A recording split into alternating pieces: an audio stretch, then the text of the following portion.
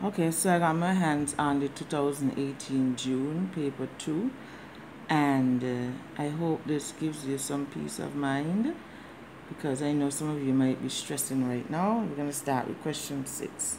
Question 1 was, it wasn't hard, but it was tedious, so that will be done a little later. It was not hard, it was just tedious, and you had to remember to follow the rules, because you had to do 3 sig fig and you had to plot 3 sig fig. Anyway, let's stick with this question. So, a thermometer is a commonplace technological tool used in our daily lives. Figure 6 shows one type of thermometer used in electricity distribution. State the name of the parts labeled A, B, C, and D. So if you didn't study transformers, you could have still guessed what was going on. You could have guessed some things, but pretty much you had to study it to get through it. So A is the primary coils, because it's the first set of coils.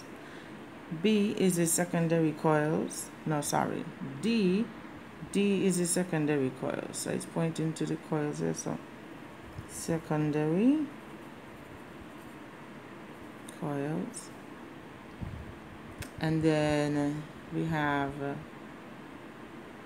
C, which is the alternating power source.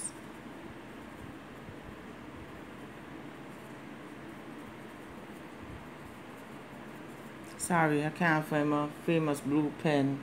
That's okay. And C is the alternating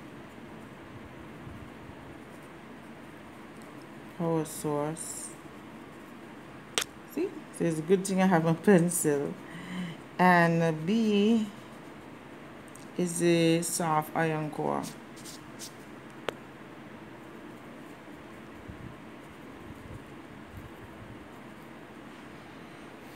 Okay, so those were them. Identify the type of transformer shown in figure 6. So this is a step up. You have less voltage here and more voltage here. So this is a step up. Okay? It's a step up transformer. An easy way to remember it: less coils to more coils is a step up, and more coils to less coils is a step down. State the formula that relates V. State the formula that relates V to number of turns N in a transformer. VP over VS equal to NP over NS. So the voltage in the primary side divided by the voltage in the secondary side equal to the number of turns in the primary side to the number of turns in the secondary side.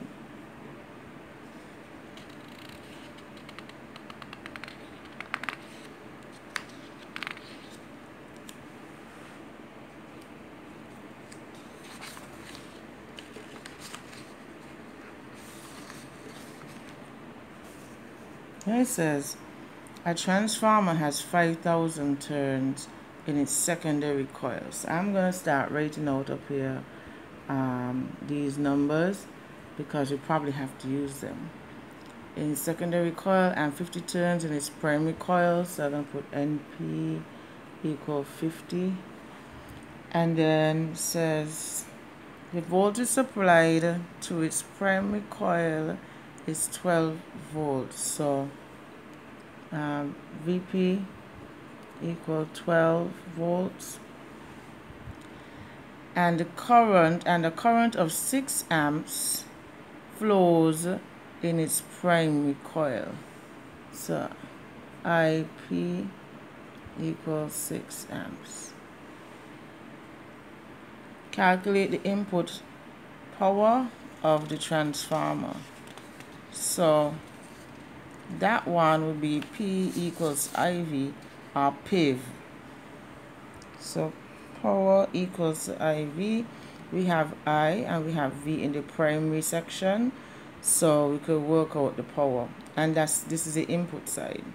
The primary section is called the input side. So we're good to go. P equals to 6A times 12 V, and let's put the point 0 here, right?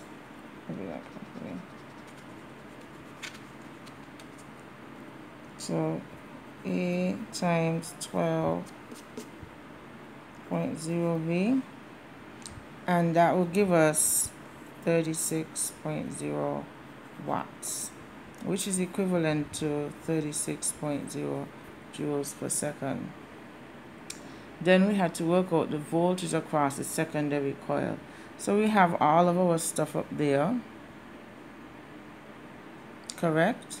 So we know NP over NS is equal to VP over VS. So therefore VS will be equal to NS times NP times VP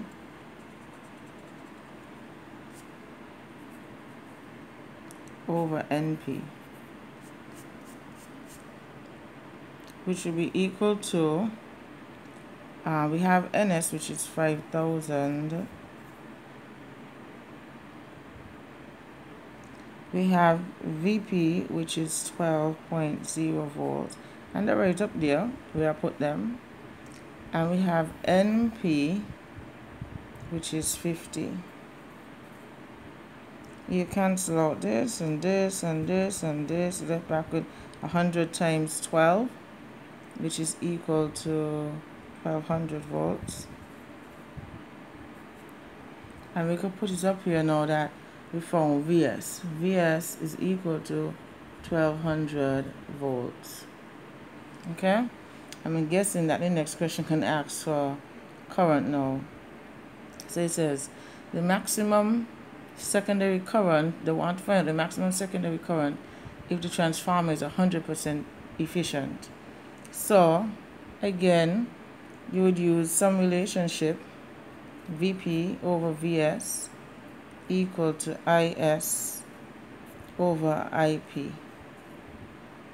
And we want to find IS. So IS is equal to VP IP over VS, which is equal to 12 volts times 6.0 amps over 1200 volts. These two go. Where do we get our numbers from? Straight from up here. So remember, NS is 5,000, VP 12, and NP is 50. So we were able to put them, so remember that it's just trying to get everything in. VP is 12, IP is 6, and VS is 1200. So we just got them from up here and put them in here, and that will give us 72 amps over 1200, which will be equal to 0.06 amps. See that?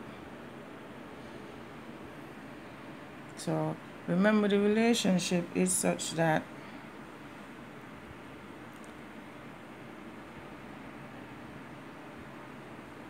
you have the whole relationship is such that, let me stick it up here somewhere.